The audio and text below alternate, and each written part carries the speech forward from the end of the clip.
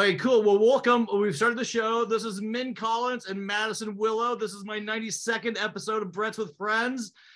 Welcome to the show. Nice to meet you, Madison. Nice to meet you. Nice to meet you, or nice to see you, actually. I've met you before. Well, this will be hey, Madison. Hey. So you guys came on the show. Basically, this is unscripted podcast, so we're making it up as we go along. But I just get basically some familiarization with Minh to the audience, and then to you, Madison, about how you met, but also I guess Minh, start about where you're kind of coming from right now. You're a writer, director, producer extraordinaire. Madison, you are a Instagram star, TikTok. What's going on here? Yeah, I'm an actress and an influencer. Okay, begin Minh, and then we'll go to you, Madison. Pick up where he leaves off. Okay, well, film director, producer, of course, writer, and I've been working in the industry for a while, over 15 years, I think. Have several feature films in my pocket, and working on a new project with Madison, and the project is called Fables for the Witching Hour. So we're excited about this one. I think it's going to be it's an anthology. Anthology, of course, are very hard to do, and there's always people that don't know what anthologies are. It's basically 4 to 5 different short films in the same genre. We're doing a horror genre, and then we have the wraparound show that ties it all together, and that's the one that I directed with Madison and also Lauren Kakowski. Nice. And how did you? Now you had a certain scenario when. We're gonna get to you in Madison one second, but there's take your time. I know. I'm also like, because Minh's done a lot of different things in a lot of different areas of, making movies and stuff like that. How did you sculpt and find Madison? What was the arc of that? Because you had a template of an idea, this anthology, and then so what happened when you met Madison? How did that all happen? Why did you want to do that? Well, the idea was to cast for the wraparound segment. Oops, sorry. Let me put this on silent. Of course, I'm in an office, so lots of working people walking around and stuff. But hopefully, it doesn't interfere with the sound too badly. Anyways, so what we did was we went out and cast for this project, and for the lead, and we actually got a lot of submissions. It was around 600 or over 600 submissions, and we narrowed it down to the person I really liked, and Madison was one of them. And we had Madison do the reading for it, and I really liked her, so we had a personal meeting. I had a handful of people that I met with, and decided to go with Madison. Thank you. Yeah. So you made the cut, Madison. You got to feel pretty good to make it through all those people. I think she's the cut. Yeah, I think she's the next Scream Queen. Perfect. Thank you, Minh. I appreciate that. So Madison, tell us. Okay, he gave us his backstory. What's your backstory that led up to the moment that you met Minh? How did you get into the entertainment industry? Tell us about, because the genre that you work in is a little bit, obviously more of a millennial sort of situation with the various outlets of creating content. Can you give us a little bit about how you started and what brought you into 2023 with Minh Collins and me on this fucking podcast? Yeah, definitely. So I've been acting for over 5 years. I'm from New York, but I moved to LA after I graduated high school to pursue acting. And ever since then, I've just been submitting to a lot of roles, working on a lot of projects, and I applied to Minh's project, Fables for the Witching Hour, and I did the audition for it, and it's been really awesome. We had a great time filming, and I can't wait to see the movie. How long did you guys film for? So we filmed for there's 5 short films within the movie, so those were all filmed, probably took a longer time, but Minh and I personally filmed just for 1 day. Oh, wow. Mm-hmm. And you got all the coverage on that, Minh? You feel pretty happy about that? Well, I mean, our segment is not complete, because the idea is that we're going to do volume 1, volume 2, and volume 3. So with that being said, our segment is going to be in between. So what happens is that, we start our segment, and then we cut, and then we go to the first show, the first short film, and then we come back, and then we continue our story, and then we cut, and then we go to another one. And then so by the time the whole series is over, our show is just starting to develop. So that what happens is that after this movie, it kind of ends on a cliffhanger. And then we start the second volume of the anthology, and then we continue our story from there. So our story is going to continue throughout 3 anthologies. It's sort of like the through line of the thread that connects everything together.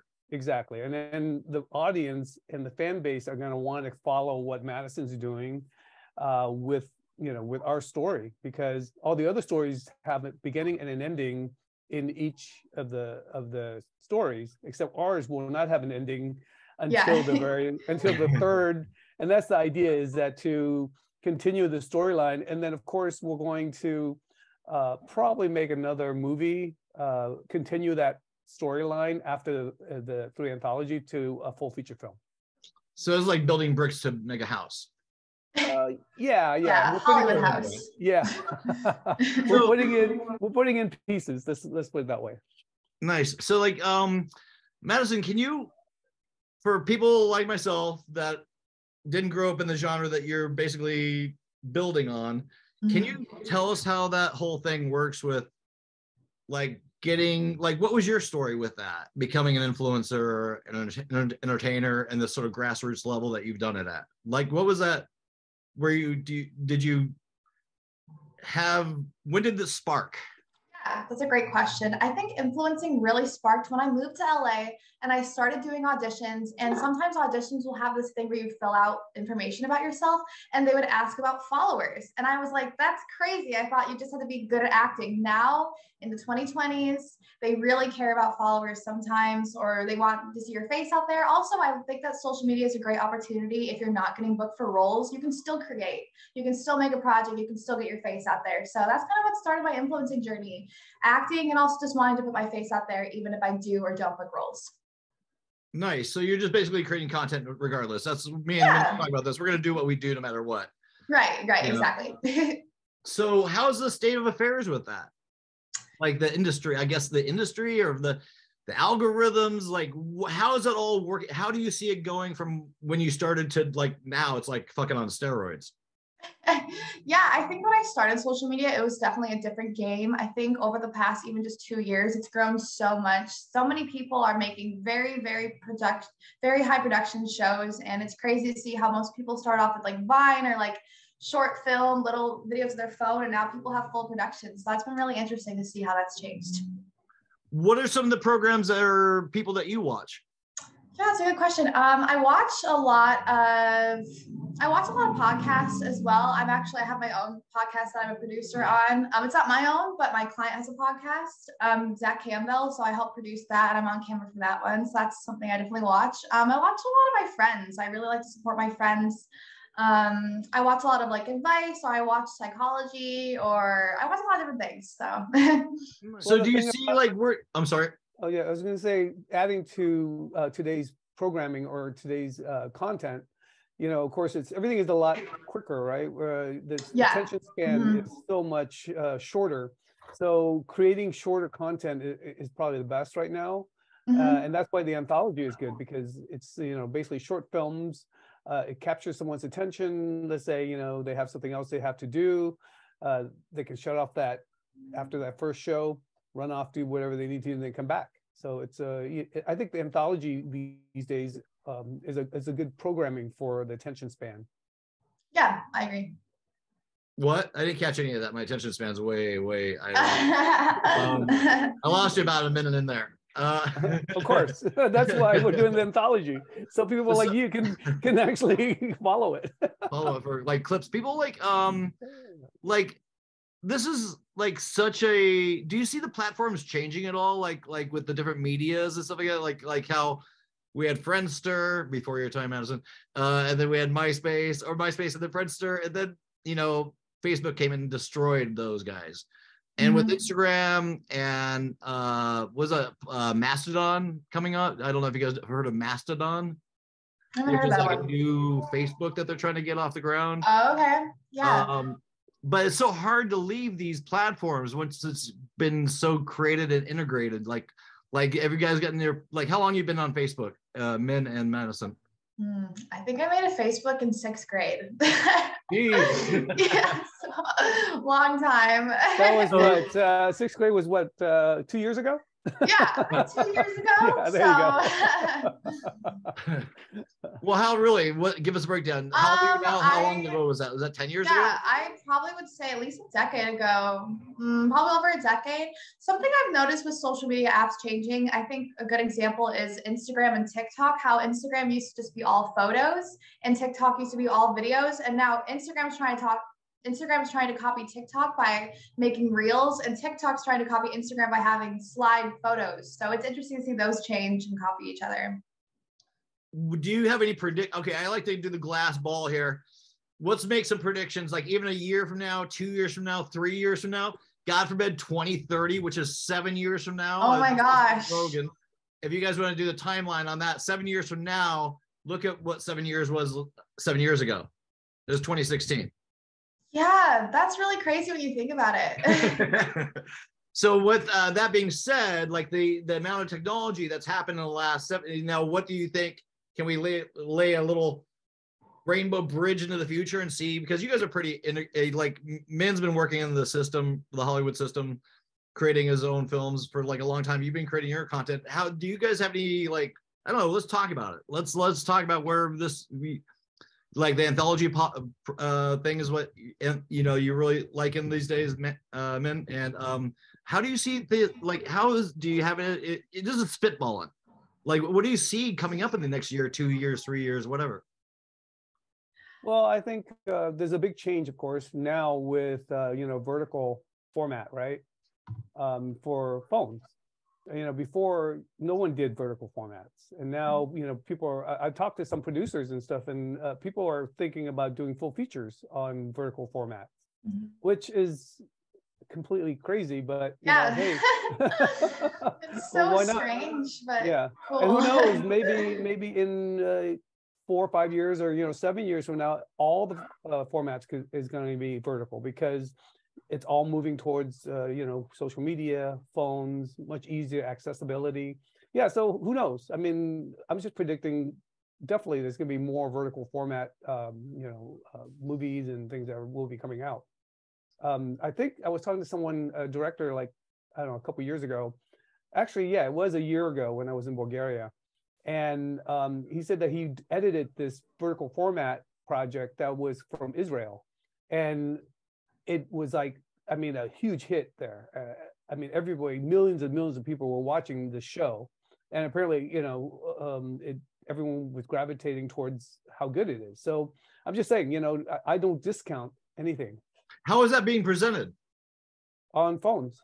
On phone, okay. They didn't just project it vertically? No. It's basically feature film or a whole project on a phone. So people can actually watch it. Right, exactly. Yeah, so yeah, I'm sorry, I didn't mean to cut you off, but continue. I'm sorry. Oh no, I'm just saying that social media has changed a lot of ways people watch and view. I mean, when I first got on Facebook, I'm trying to think of what year. I think it was like maybe 2011 when my first movie was released, and the only reason I got on there was basically to advertise my movies and projects. And then since then, of course, now we have Instagram, Twitter came into play, and then of course TikTok. So who knows in 7 years? To answer your question, Brett, who knows? Maybe we won't. Who knows what other platforms going to pop out? Yeah. How about you, Madison? What do you think about that? Yeah, I could definitely see more virtual reality, especially with the metaverse, which is what Facebook is working on, and maybe like more immersive experiences with content. Like even when you go to arcades now, they have a lot of, like, if you guys have seen the VR headsets, and I could just see more content being made within that world as well. Yeah, and how does that take shape? Because yeah, I think the VR world is a little difficult. I think I've been looking into that as well. And it's hard to actually, do a full movie with VR, right? Because I bet, because you're 360 and the audience can only see one direction at a time. So how do you try to present someone coming from behind, or you need to have that POV, right? So sound is a big part. But then also don't forget, when you're wearing that headgear, it gets very heavy, and people get vertigo when you're in that space. So you can't have that on for like an hour and a half for a feature film, but you can have it on for maybe 10 or 15 minutes, and that's still very long span of time. No, they make them with little fans in them, and audio too. Like, so they got fans going through these things too. Right, right. Yeah, it's going to be interesting because, like, will we be reliant on these phones if all this technology has been built towards this, which we're looking at all the time? Like, that thing is going to have to change as well. Like, I mean, do you remember when Google Glass was happening? I mean, are you filming me? Or maybe I am, maybe I'm not. Maybe I am. Oh, yeah. And people didn't like that shit. But right. I think there's gonna have to be a squeeze mode where it all, like, you know how we all signed on to Facebook and didn't bother to read what it said and all that shit when we first tapped onto it. We're all game for it. We're like, I guess they own my shit, and signed off on your image or whatever, or data or whatever. And I think that was a pretty easy, everyone fell in line with that pretty quick, and that continued, and now where we're at. So it just seems like I think the technology, I don't know, people don't you want your hands back again? I feel like we're gonna get our hands back somehow. No? What do you mean you want your hands back? Because whenever time I go on the street and I'm looking at all this stuff, everyone's like this. I do think that's sad. I mean, that's obvious. I mean, we're all complaining about it every day when we're on our devices, but it's like that's, I mean, what happens? How do we get rid of this and yet still be able to have the things that you're saying that's coming? Is that, or this is it? This is it. It's gonna be, strap it on. I know. I could definitely see a future where I've even seen TikTok videos where this girl has like, she's called like Chip Girl, and she has a little chip like embedded into her skin that unlocks everything in her house, not just doors. Like, it does a ton of things into her skin, which I personally would think is really weird. But I could definitely see a future where we're not even holding cell phones anymore. Maybe something like glasses or SD inserts or just something straight. I feel like there's a future. I don't know how far in the future, but I do see that phones are going to be like almost a nostalgic piece. Like, we won't be holding that, especially because like it's not the best for our eyes, like our posture, just looking down all the time. I don't know if our posture will improve or anything, but I could just see other technology coming in that's not a phone. Well, there's this one thing, I forget what it was, but there was a study what happened when people started like bending their heads out. They started growing a little horn out the back of their head, or like a little spike, because they're like this. Oh my God, that's so interesting. I heard about that like maybe 8 years ago, 7 years ago, 6 years ago. My name is Mariana Kirsch, and I'm an assistant professor in the Department of Mechanical Science and Engineering, and I'm a biomechanist. So by training, I'm a mechanical engineer, and we use mechanical engineering principles to solve musculoskeletal problems. The horn study, it's all over the media right now. Somebody published a cross-sectional study based on x-rays and split them up into ages, and what they found is at the base of the skull, the younger people have this extra bit of bone. And in cross-section, it looks like a horn. It looks like spiky at the skull. And so the media has picked up on this and said, people are growing horns at the back of their heads. And then the authors of the paper in the discussion try to explain this finding by suggesting that it's a handheld device use. But doing this is not going to cause bone adaptation within a single lifetime. You have to have we try and get adaptation by having people jump around, and we can't get adaptation.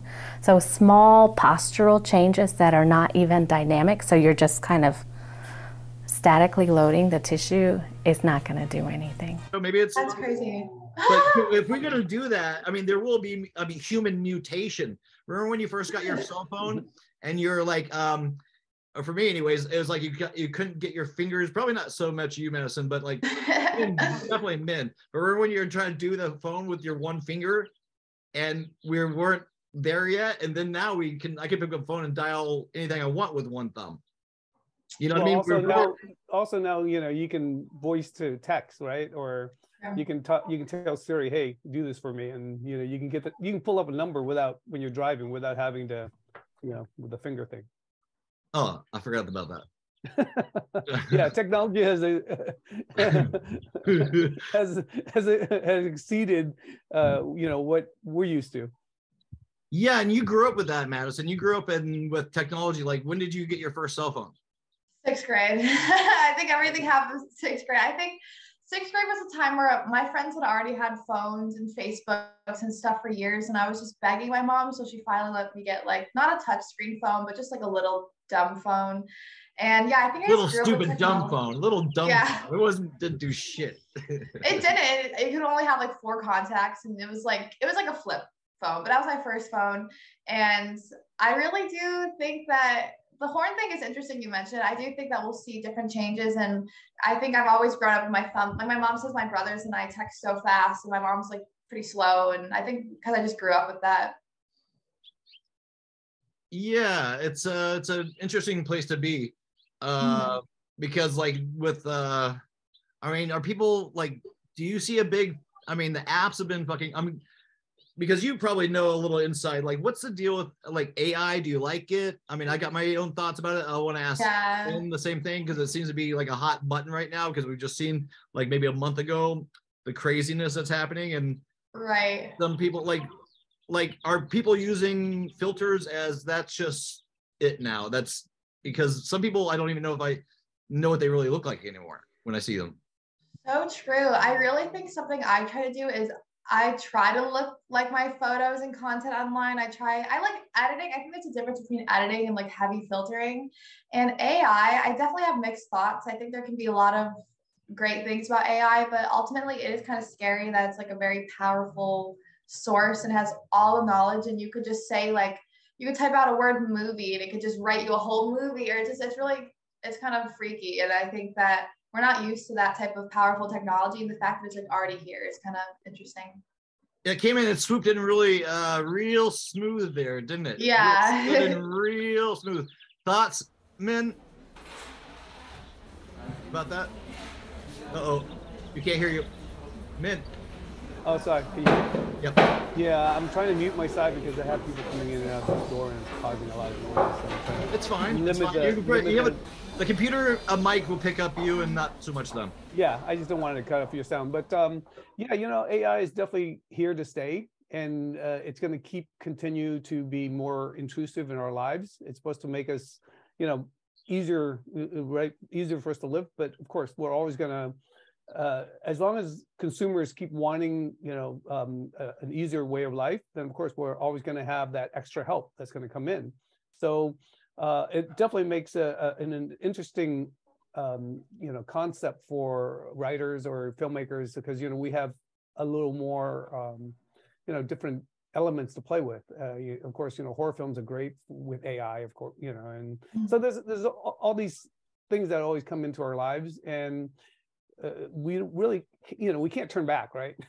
No, it's not. This is not the point where we turn back. This is, there's no turning back. Yeah, it's gonna come into our life, and we're gonna, you know, adjust and live with it. And well, when they start to make it so that it's not so clean, you know how hyper real clean it is. When they can start actually putting people's fingerprints on it, you know what I mean? Like really kind of muddy, you know, give it the human touch instead of this really perfected, like almost like what they used to do, you know, as a graphic, you know, whatever, like Illustrator or something like that. But like it's when they can do that, when they can blur the line, which is getting close, really close. I mean, what's to prevent like people from just putting their screenplay into a computer and having it just pop out a movie? Yeah, it's true. It's freaky. I would hope that people always want real life actors and like real talent, and not that AI isn't talent and isn't like a skill that someone programmed, but I would hope that like, I think something actors have worried about is like, oh my God, what if in like 100 years or X amount of years, like we don't even use actors anymore. We just do all CGI, all AI. But I would hope to think that the public would still want to see like real talents and real skills and real performers. Yeah, it's, you know, this kind of goes back to what you and Min were talking about a little bit earlier about, or we were talking about those medias and stuff like that, like and how people are consuming their media.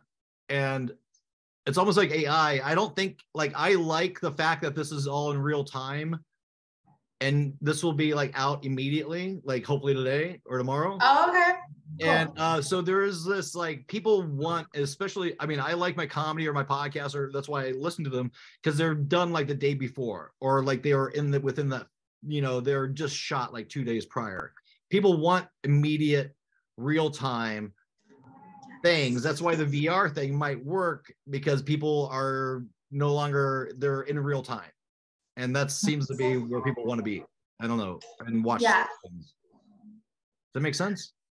I think it's interesting how you say how like people want things out really fast. I think that's where it gets kind of hard as an influencer. And if you're not just doing influencing, like myself, I'm not just an influencer, I'm primarily an actress. And when people want content, like they want 16 videos a day if they could. Like people want so much content, and you can make the best video ever. You have like one video, like, great, that was so good. Where's the next one? Like, I think it's really hard. And when you have this expectation, you have to make so many, and you want good quality, but you kind of, it comes down to it as like, how much do I post to keep my content good quality, but still posting enough that people aren't getting bored? Yeah, well, if you're entertaining yourself, you know, people will be engaged, I think, you know, because it's real, you know, it's authentic. I think if you keep things authentic in whatever genre you play in, that comes through, whatever media is that is. If it's authentic, like if I'm not engaged in this conversation right now, if the audience isn't, if I'm not engaged, then the audience isn't going to be engaged. That means I'm listening to everything you guys are fucking saying, because I'm interested in what you guys have, things that are interesting, and that makes a ping pong of, you know, there's a authenticity there. There's no script. I've never met you, Madison. I know Minh, but this is where that synergy of real, sort of fun, real time experiences kind of play out, and people hopefully digest that and resonate with that, and maybe bring that into their own life a little bit. Maybe that's a little bit weird, but if the more authentic you can be, I hope, in whatever people like trust themselves to start painting, do photography, start their podcast, make a movie, right? You know, whatever they want to play in, you know, it's like nice to have this forum to play in, that to say those things, because where else do you get that? I have a question for you, Madison. Yeah. So being an influencer and putting out so many videos, right? Doesn't it get tiring to continue to keep coming up with new ideas and new concepts? Because, you know, you constantly have to keep your audience, although they're short videos, but, you know, every time you go and shoot something, it's still a lot of work to put it together. So how do you keep that fresh for your audience? That's a really good question. I think that I actually really like the creative process, because even though, like I said, it does kind of get it gets a little confusing and sometimes a little tiring when you have to like keep making social media videos. And especially myself, I don't want to release something that I'm not proud of. And so I definitely want my videos to be good quality, but I also really like the creative process. And I think the practice of me having to make at least one creative video a week gets my creative juices flowing. Like, it helps me. It's almost a practice, like as in writing songs or writing skits. I think the more you write, the easier it comes. And then I think it also is like, I'll just be doing something around my apartment, and now my brain is like so trained to just like think of skits. Like yesterday, I'm just in my apartment, I was like, I could do a superhero skit, like just random ideas like that. So it is hard sometimes, especially, like I said, I want to keep the quality high, but I do like how I'm like training myself to get better at writing. It's just like a skill. I think it's really a skill. And there's times I have videos that are amazing and I'm like, oh, this is so good. And there's times I'm like, that wasn't that good. So it's just about practice. And the beauty, I mean, even though everything lasts on the internet forever, you could always delete it if you're not like proud of it or how it's performing and everything. But, and, you know, pros and cons of social media, I think.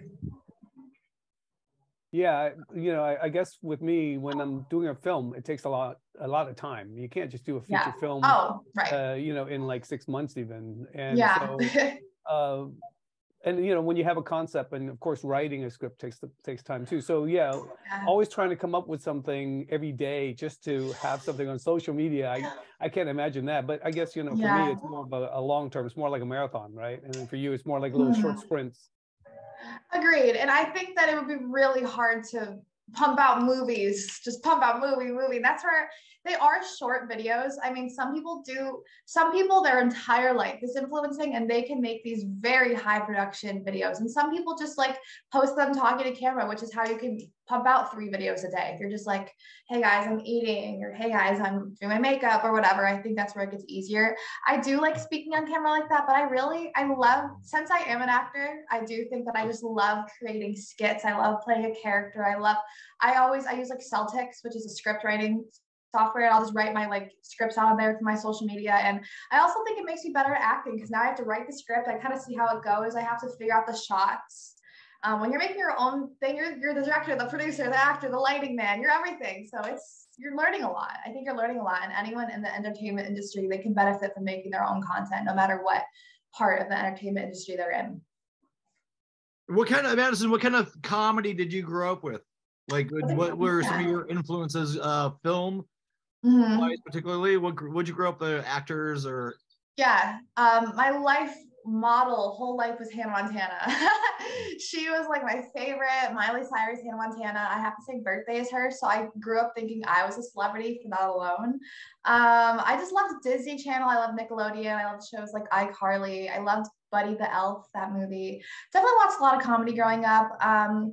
What else did I watch? I watched a lot of things, but I was really a Disney girl. Loved Hannah Montana and stuff.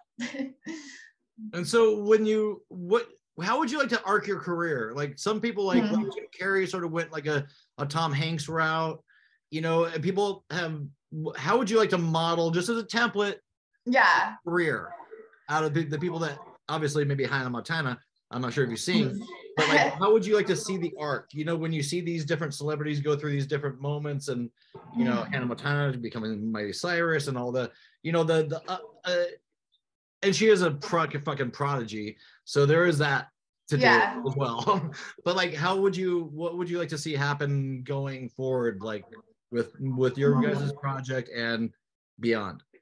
Yeah, so I can't wait to see Fables for the Witching Hour. It's my first ever feature film. I've talked to Minh about this. I'm so excited. I cannot wait to see it. So that's definitely something I'm really looking forward to, is seeing my first feature film. I think as an actress, when you book your first movie, it's like a huge deal. And yeah, I really can't wait for that. And going forward, I have a lot of role models and actors and other entertainers I look up to, but there's no one's career besides my own self. Like, there's people I can be inspired from, but I want to have my own trajectory, whatever that looks like. If I'm in SAG by next year, booking SAG films. If I'm non-union right now, so if I'm not in SAG for like 3 years, and if I do a huge film next year and then like do a few more films, or if I don't do a film, I do a TV show. I'm kind of open to seeing what comes. I think my passions, and as I grow older, I see what I like and I learn what I don't like, which is I also think that's really important, to know what types of things you don't like working on. And so who knows? I really just think I'm going to stay in Hollywood, and we'll see. Yeah. Well, that's a good way. That's a pretty good, you found a good partner with Minh there, because he's a pretty solid fucking guy. He seems to know the ropes. He's a good friend.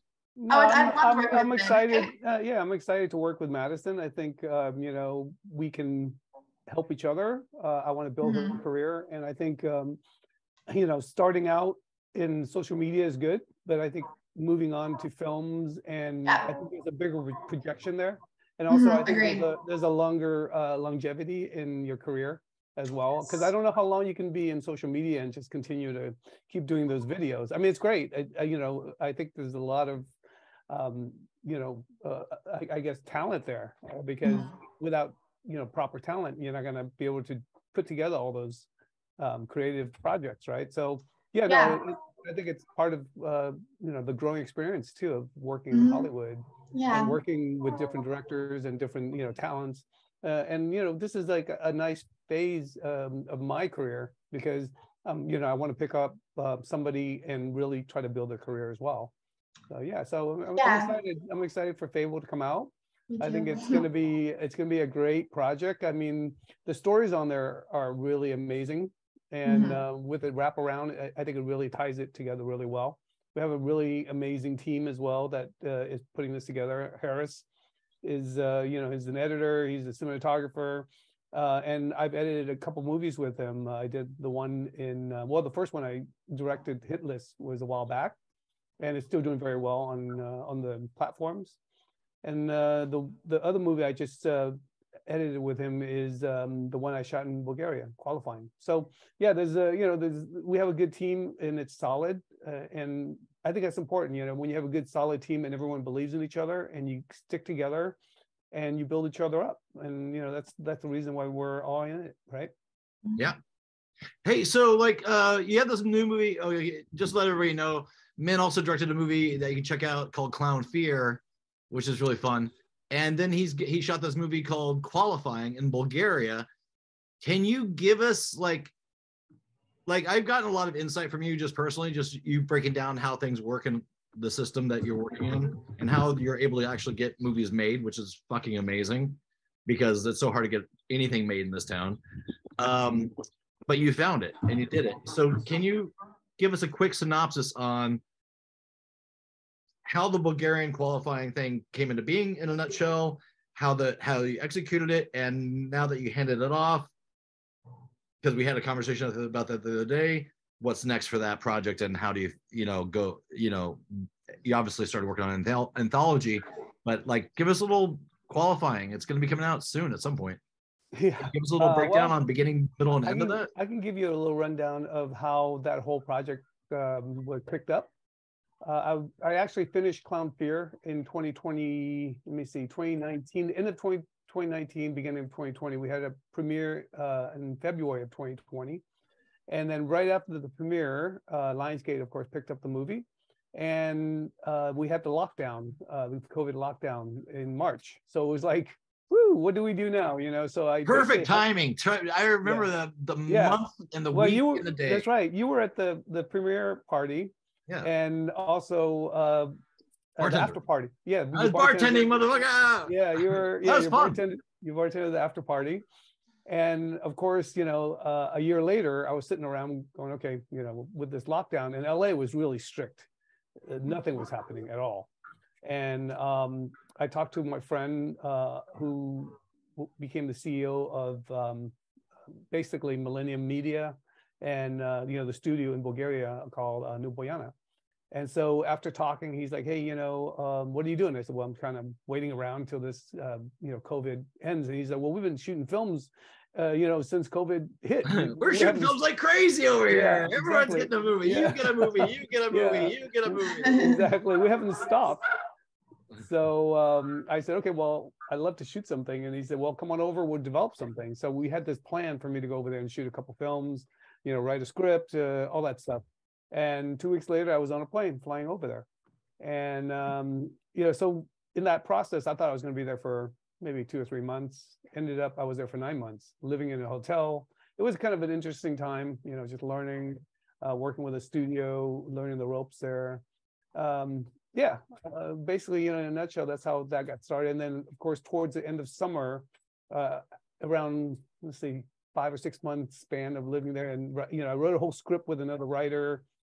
Ended up having to, figure out what we're going to do in the sense of let's shoot a movie soon. And then the CEO came up and said, hey, you want to do a volleyball movie? And I'm a volleyball player, so that was a perfect match. I said, sure. So we ended up shooting this movie and shot it.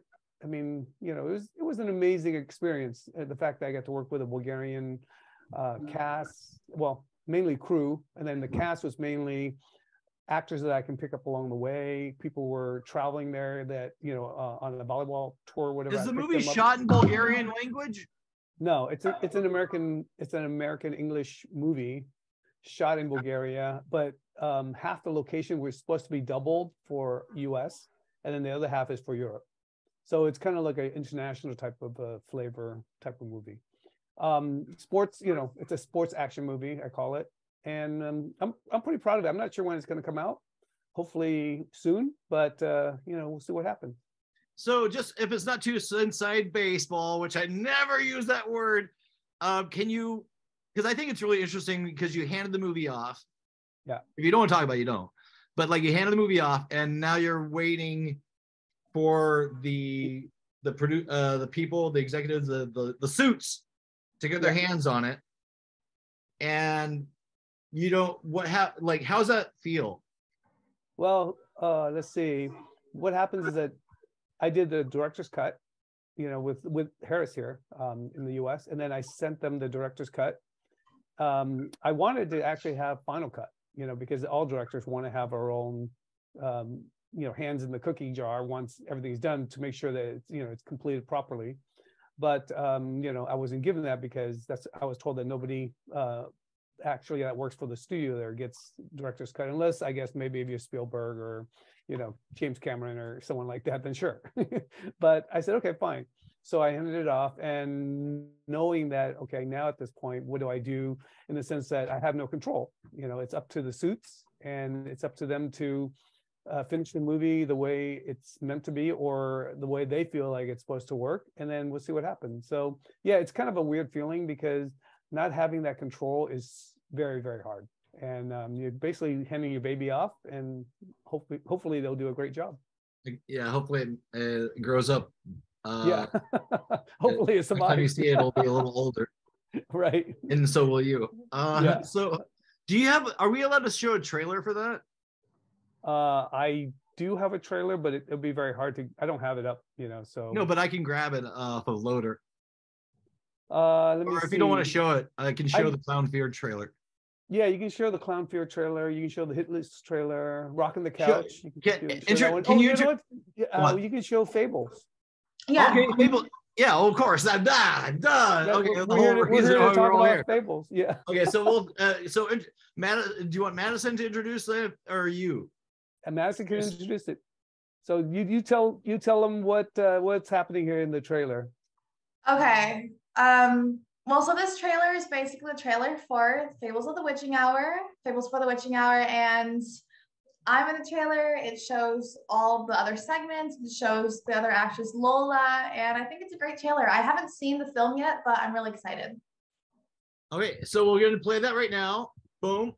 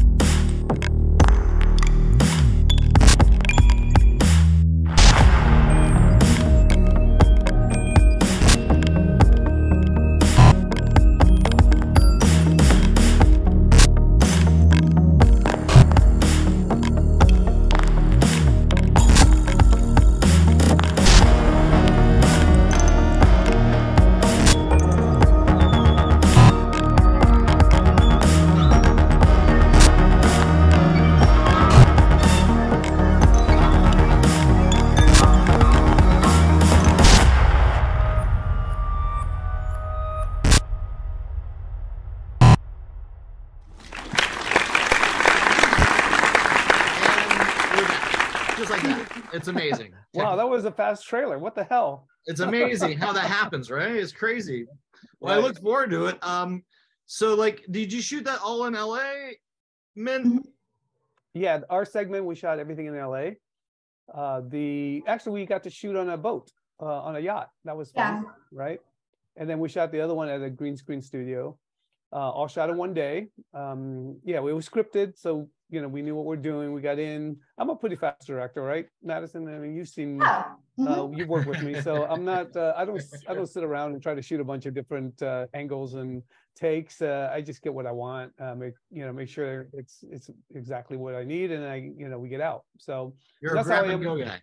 Yeah, that's how I am when I shoot movies too. I mean, most of the time, all my shoots are usually around 10 to 12 hours, and that's it. I don't extend it to like 14 or 16 hours like some of the horror stories that you hear. Nice. And Min, what were some of your movies growing up? Some of your influences, like creatively, like what made you want to do the things you do?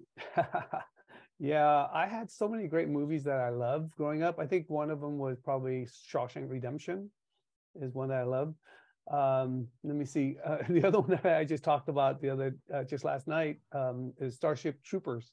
Remember that movie? Oh, of course. That's so much fun to watch, and fighting bugs in outer space. I worked I worked on Space Above and Beyond, where it's Marines in space fighting. So I love sci-fi, and horror film is something that it's kind of like a byproduct of all the things that I love. I never really thought I would do a horror film, but it was such a great opportunity that that I was able to get into to actually get the film to Lionsgate. That's why I did it.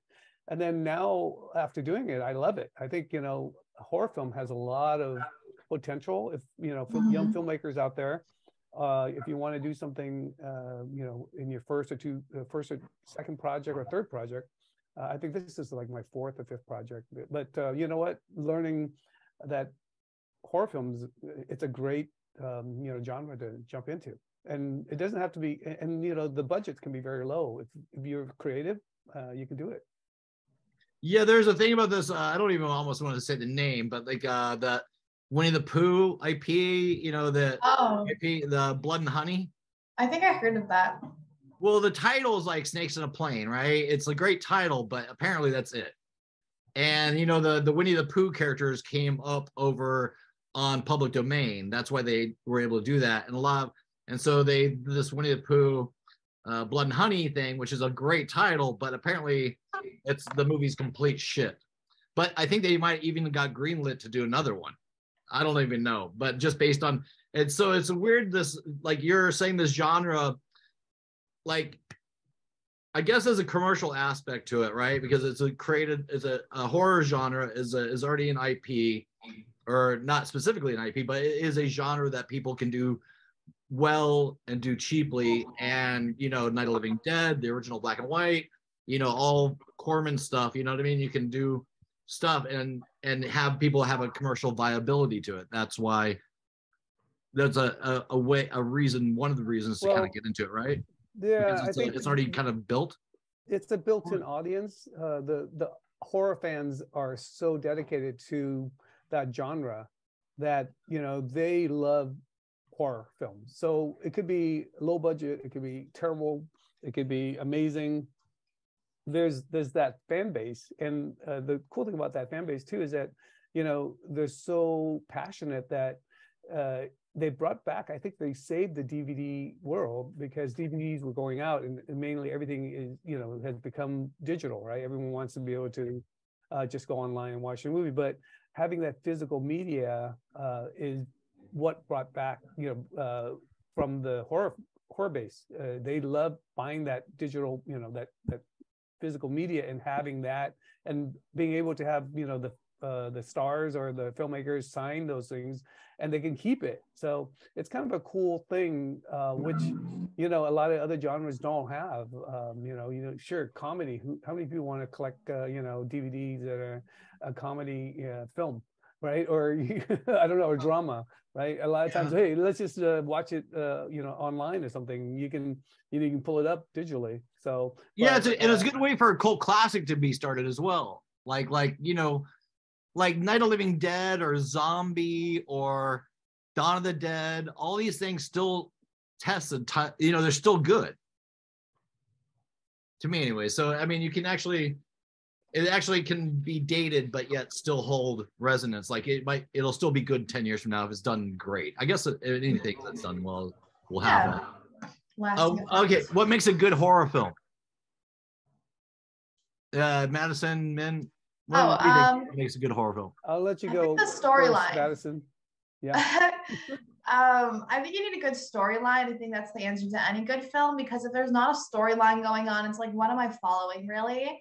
And I think there just has to be a clear motive at the ending, or a clear plot, and there's a clear resolution. I think when films aren't that good, when they there's no story, or too many red herrings, they don't connect things together and stuff like that. So I agree. I think storyline is very important. Also, there's certain formula that goes into horror films that you need to have, and of course, the suspense, the jump scares, having the kills is important. You can't just have a whole horror film without some kind of I guess somebody getting killed. You can, but it's that's what those fans, the audience, wants to see. And also, I think going back a little bit, but some sex, that's always part of horror. It's like you have violence and sex. So all those ingredients kind of makes a good a good story and a good horror. For instance, I just watched Terrifier 2 that thing is over the top violence. It's crazy, but it's doing really well in the theaters. So, you know, there's all these ingredients that I think the audience, the reason why they sign on to go watch this movie is that that's what they're looking for. You know, nobody wants to go and watch a horror film and nothing happens. So you might as well watch a drama, watch a comedy, right? You know, it's like going to see an action film and there's no action. That's why they call it a certain thing. Yeah, it's like I want to check out that movie Barbarian. Have you guys heard of that? I don't think so. Oh, there's this movie that is kind of made that's kind of tongue-in-cheek, but a little horror film, but is doing really well. But so we have about, I'm assuming you guys probably want to get out of here pretty soon. You guys have a hard out? Yeah, Madison's got to get out in 5 minutes. In I 6 should go like 1. In 1 minute? Okay. No, at one. At 1. So we got by my schematic chart, we got a good 5 minutes together. Yeah. What would you guys like to wrap it up with? It's the floor is yours. You can talk about anything you want. And then end with like maybe how people can find you and social and all that stuff if you want people to find you. We got 5 minutes to kill. The floor is yours. You guys banter and I'll just be here and try to squeeze some words in. Yeah, I think I have a message for all actors out there is just believe in yourself. And this is something. A little bit. I don't know. Oh, am I gone? No, you're there. Oh, I am? Okay. You're still here. Okay. Are you there, man?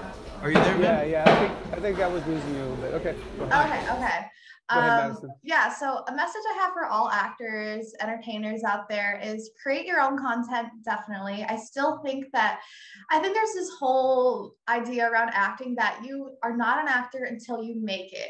Being Selena Gomez, Miley Cyrus, until you're this huge star. But I just don't think that's true because if you are an actor, you practice your craft, you know how to go on screen, you've gotten paid for it before, you are an actress, you are an entertainer, you are an artist, even if people say, oh, well, you're not in Marvel movies yet, or you're not in this and you're not in that. But I still think that we need to remind ourselves that just because you're not a millionaire, have all the success in the world, that doesn't mean that you're not what you are, which is an actor, entertainer, director, whatever that may be. So I just think that's an important reminder because I think it's really easy, especially with social media, to compare ourselves and just feel discouraged and feel like, oh, I don't have all these followers or I don't have this, so I must be faking it or whatever. And I think that it's important to remind ourselves that you are an actress or entertainer, director, whatever you're pursuing, even if you aren't super famous or rich yet.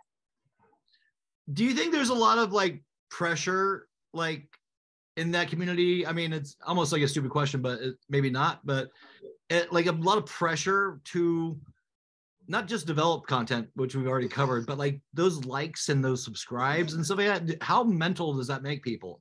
Have you seen people get broken down by it? Are you people right above it?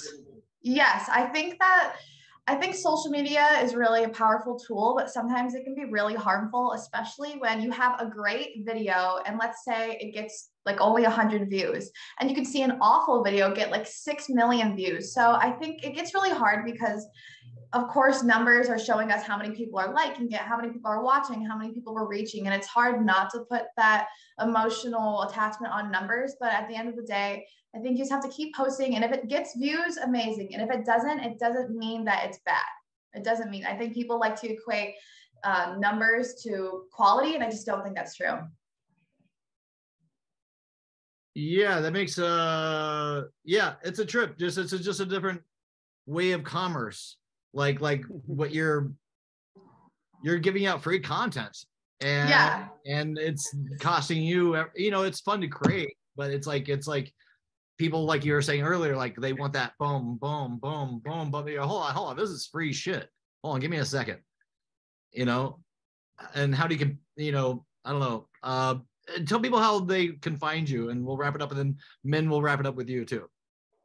Okay, so you can find me on IMDb, Madison Willow. You can also find me on Instagram. My Instagram, same thing, Madison Willow Official. I'm on TikTok, Facebook, pretty much everything. And you can find our new movie out soon. Min, it's going to be on Amazon soon, correct? So. Yeah, it's going to drop on Amazon probably in 2, maybe 3 weeks. We're going to have basically a premiere screening party and after party. So we'll announce more of it. But yeah, you can find us. We have an Instagram page, Fable of the Witching Hour. So you can find us there. Follow us. You can find me on Instagram as well, Minh Collins. And I think, to wrap things up, I think the important thing about, being a filmmaker or being any talent or, it's just that, just keep doing the work and that you love, as opposed to trying to make it, because when you put that much pressure on yourself, you're going to lose that passion. And as long as you have the passion and you're doing what you love, then, everything else will follow. Beautiful. Well, we're going to hit this right in the button, I think. We're going to get these guys out. Madison, you can go on your airplane to some place fancy in the world. Yes. You can edit your movie and do your downloads. And hey, I'm just going to say thanks for coming on the show. Thanks for having us. It was so fun. Thank you very much. It was nice to meet you, Madison Willow. It was great meeting you. And much continued success. I look forward to seeing your films. Yeah. And I followed you on Instagram earlier. Oh, thank you. Yeah, one more follower. Thank you so much. Thank you. And Minh, thank you so much for coming on. It's a long time and Megan. Great to see you. Yeah. And I'll see you in a little bit. Awesome. Okay, thank you guys. All right. Have a great time. Thank you. Have a great day. Thanks, guys. You guys leave first. I'm gonna talk to you. You want to stick around? Oh yeah. So that's Brett's with Friends, episode 22 or 92. With Minh Collins and Madison Willow. And that's going to wrap it up. I'll talk to you guys soon. See you in the future. BrettWoods.com, BrettWoods22 on Instagram, Brett's with Friends on the YouTubes. Subscribe, smash, likes, share. Edvigesting. Bye now. Bye-bye now. Brett's with Friends, Brett's with Friends, Brett's with Friends, it's never going to end. Brett's with Friends, Brett's with Friends, Brett's with Friends, let's do it again. Brett, he talks to people about stuff. He's the podcast man.